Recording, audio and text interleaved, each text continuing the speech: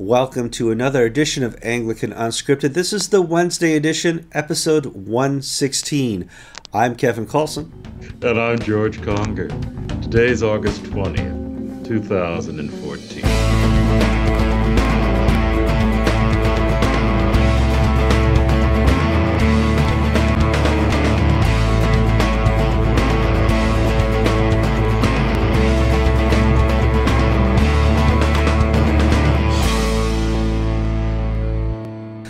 Now let's move on and talk about your vision for the ACNA. You've stepped into the ACNA. It's almost larger now than the church in Canada, and it's healthy, it's strong, but it has places to go. Where do you see it going in 5, 10, or 15 years? As I look down the road, I see that we have just incredible potential, and my heart is to reach North America with the transforming love of Jesus. And so what I have tried to do as I look forward, I see a vision of basically two main pieces.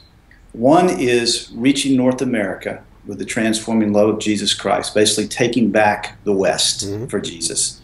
That's one component. The second component is building up the province. And so under that, I see, and this is from listening to folks as well as just looking at the landscape of where we are in culture, where we are in our time, and what God's doing in our midst. So under reaching North America with the transforming love of Jesus, I think there's several initiatives or things that we need to continue to do or begin to do in order to do that. The first is church planting. And I think as much as we want that to be in our DNA, I don't think it's completely in our DNA at this point, and we've got a lot of work to do there. So I hope we'll continue, first of all, the emphasis we've had in planting churches the way we have. But that's just the beginning. I want to see us call together what I'm going to call an Anglican 1000 roundtable and bring together all the different folks that are doing church planting in our province. It is amazing when you think about Churches for the Sake of Others and Pair USA and the Greenhouse movement and all the events that are, the Diocese of Virginia has. They have several initiatives going on in their diocese. Diocese of the Carolinas has theirs. Diocese of the South has theirs. So how can we bring everybody to the table, even though folks have different approaches, different ways of doing it, and get us talking to each other, comparing notes, sharing strategies, sharing resources, and strategizing to reach North America by planting churches. Another thing that I would like to see us do is with college ministry. I would like to see us target 50 to 100 college campuses around the country and plant good Anglican churches in these places and have rectors who are intellectually vibrant, that have been trained well, and that know how to relate to college kids and reach the college campuses of this country. Another area that I think the Lord has set us up for, and I don't know what else to call this, Kevin, maybe you can help me with a name, but it's called, what I'm calling it right now is reaching the nations among us. As much as I'm for world missions and have been a part of that all my life, the Lord has brought the world to us. And in all of our neighborhoods, we have people that have moved here from all over the world, and some of these congregating, and especially in the urban areas, together. Well, who's reaching those folks? And I believe we as Anglicans are in a unique position because of our Anglican relationships all over the world to be able to speak into those communities and plant churches in those communities. And so what I hope to do is working with our primates from around, Anglican primates from around the world, ask their wisdom on how they would recommend us reaching those cultures and those people that have come to us from their part of the world. Another thing that I'd like to see us do, and I don't know what you would call this, other than I'm calling it the Archbishop's City Tour. Okay. And I would like to target 10 cities over the next 2 years and have the Archbishop go for a 3-day event, possibly modeled after what New England, the Diocese of New England did last year. And I believe it's called Celebrate New England.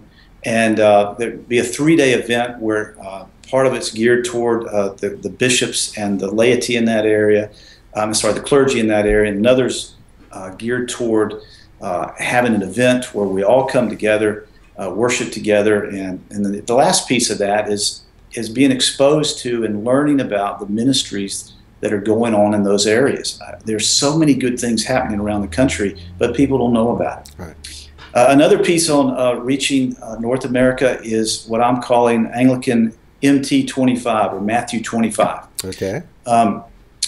Highlighting all of the incredible ministries that congregations are doing to reach the poor, the needy, the elderly, those in prison, those people that are neglected by the rest of society.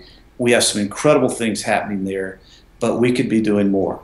And so not only highlighting that, but helping folks network together and then give us wisdom to help us know how to help congregations and dioceses reach the poor and reach the needy among us.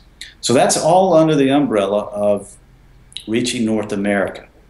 And I just think it's vital. And that's up front and it's first, because if we focus too much on ourselves, what ends up happening is it becomes about us. And we've got to keep the mission out in front of us of reaching people with the love of Jesus Christ. I mean, he has changed our lives. We want him to be able to change other people's lives as well. What do you think right now are the best parts of the ACNA? The best parts of the ACNA? Mm-hmm. Well, I think the laity, first of all, are some of the best parts, and that's an area that we haven't highlighted enough or given folks an opportunity to shine. I think what we are doing with church planting is some good stuff, but we can do better. As I said earlier, helping the needy and the poor is something that I think we're doing well, but people don't know about. I think our discipleship efforts need some work. I think we now have a good curriculum for that to happen, but we've got some work on how to implement that in a way that people can use it. Mm-hmm. As I said, the first part is focusing on reaching North America. The second part is on building up the province. Mm-hmm. What can we do to build up the Anglican Church in North America? And I think we've got to do several things that are important to me. First is we need to relook at our seminary training. Our seminaries are doing some great job. I'm very pleased with so much of what they're doing, but there's one piece I want us to evaluate, and that is how are we training our clergy to engage the culture? Mm. It's one thing to have folks who are intellectually rigorous and understand how we do things as Anglicans, but then how do you take that into the culture in which we live? And the culture's changed so much in the last 5 to 10 years by itself. We need to make sure our training is geared toward that. Another thing that I'd like to see us do is, and I don't know how else to call this, to say this, except we need some training in liturgy and preaching among our clergy. Frankly, I'm tired of sloppy liturgy. Whether it's low church, high church, Anglo-Catholic, contemporary, charismatic, let's have good liturgy. I'm trying not to cheer from here, but yes, agreed. Secondly, I think we need to offer some preaching workshops mm-hmm. to help our clergy renew and deepen and sharpen their skills. Especially the emphasis on teaching the scripture to people, not teaching theological courses to teach. That's great in Sunday school classes, but how do you preach? How do you preach the Word of God? And so I'd like to see us create and do some things to help clergy become sharper. We have some fine preachers in our church. We really do. But a lot of folks aren't getting mentored and trained in how to do that. And so I'd like to see us do that. In the area of, yeah, go ahead. Yeah, that might be something you want to encourage the seminaries to offer, a project where for a couple weekends during the summer they can come and relearn the skills that they were taught long ago. Absolutely. That's a great suggestion.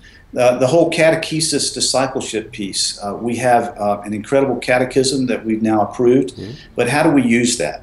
How do we make disciples, which is what Jesus called us to do? He didn't call us to go make wonderful church members. He didn't call. I'm serious. He didn't call us to go do wonderful worship, which we want to do all of that. But the calling he gave and the challenge and the commission he gave us was to go make disciples. So how can we take this wonderful catechism and help us make disciples of Jesus Christ?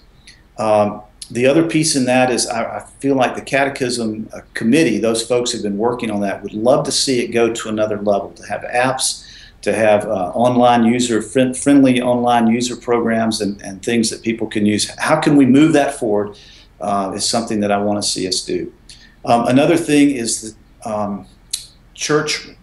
Some people call it church remissioning. Some people call it church revisioning. But the whole idea is so many churches have gotten stuck, not intentionally. They want to grow, they want to deepen, they want to bring children in, they want to know how to minister to youth, but they don't know how. The Diocese of the Carolinas, the American Anglican Council, they've been doing some things to help with it. I want to see us make that more broadly available for dioceses and congregations to be able to use. And I think it's essential. How are we going to reach the young people in our country? How are we going to reach the children? And too many of our Anglican congregations, when you show up, there aren't any children. That's very true. One of the biggest issues we have here in the Northeast is it's a post-Christian Northeast. Yes. It's all about relativism and enlightenment, and it's very difficult to engage. And now we have empty churches to prove it.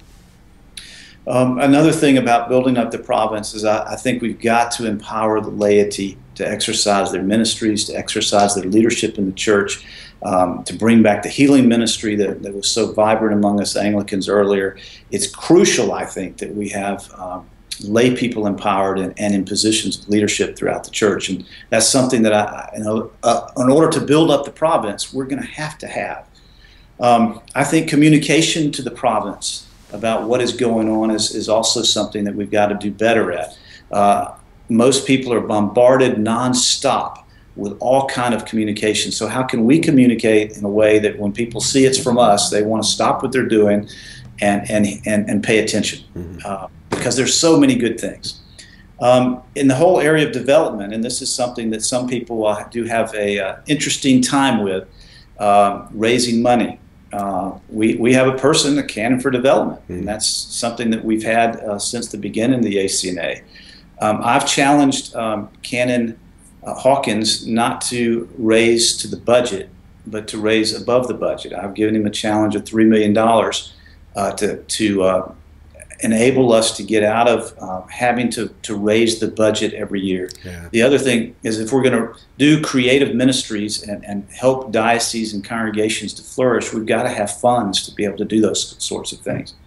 Another thing to build up the province is what I call good governance.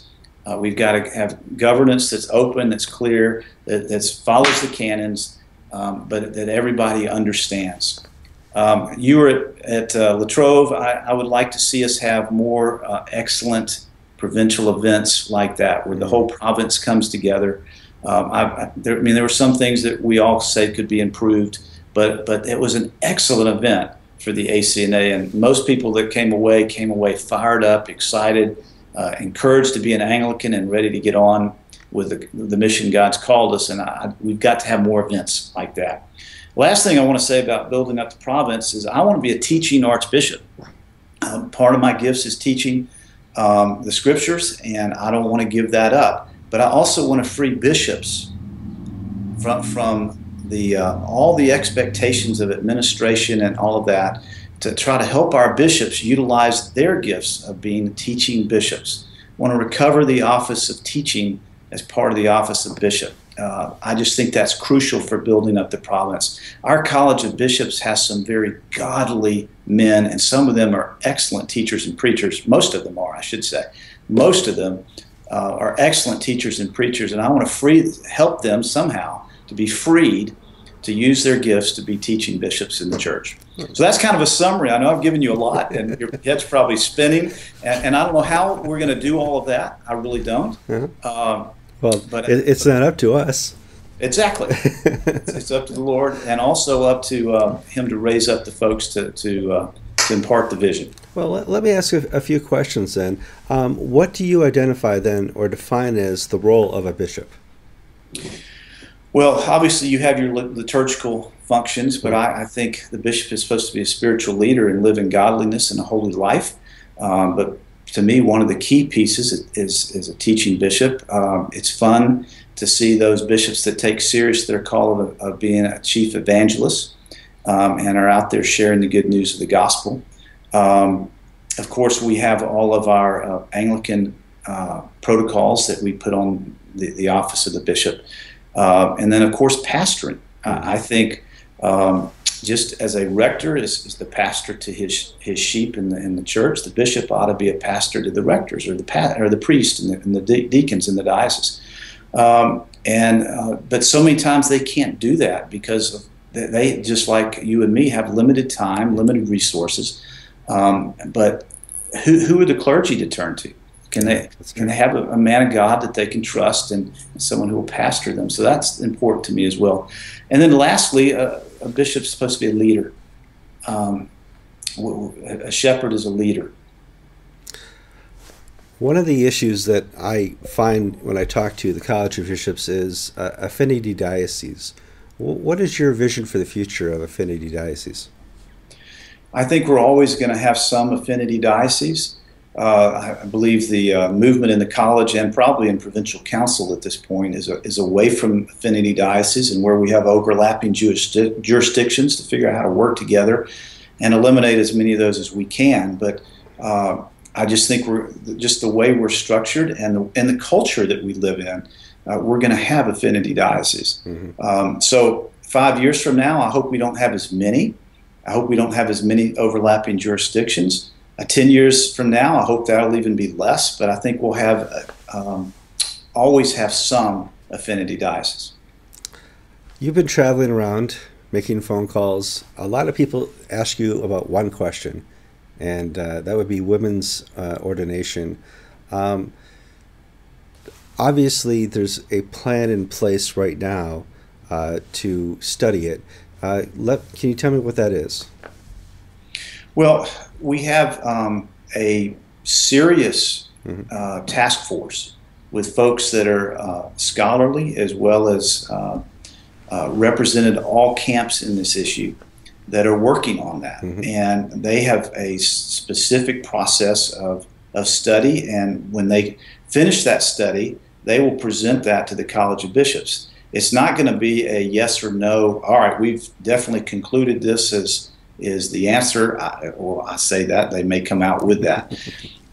What we agreed to in the bishops when we set this up is that because we are interrelated now with the GAFCON coalition and confessing movement, we will not do something without working with them in the same process. So what we've agreed to do is to share that with them and get them to comment and speak to it. And then before we unilaterally act, as we've seen in other situations, has broken up the communion. Mm-hmm. And so we want to do whatever we do in concert with our GAFCON partners. So does that help? I'm not sure that's fine. I feel like I'm rambling, and I don't mean to be doing that. Well, this is your first Anglican TV interview, so you can ramble a little. There's a little forgiveness because we got just a fire hose of information coming on here. So let's talk about some international stuff. If you watch TV for the last month, cable news, the world is on fire. The Middle East is crumbling further. We're having bigger, more dramatic issues with radical Islam. What is your voice to that? Well, first of all, I want to say that I have asked the church to pray and fast and to speak up on that issue in ways that we can and influence in our countries. And personally, I've been praying and fasting about the situation. I've contacted my representatives who have, some of them have acted, and we've seen actually results out of the United States government since we started this. So I see that as an answer to prayer. There's aid going forth. But we are living in a time where to be a Christian, to be a follower of Jesus, is under attack from all sorts of places.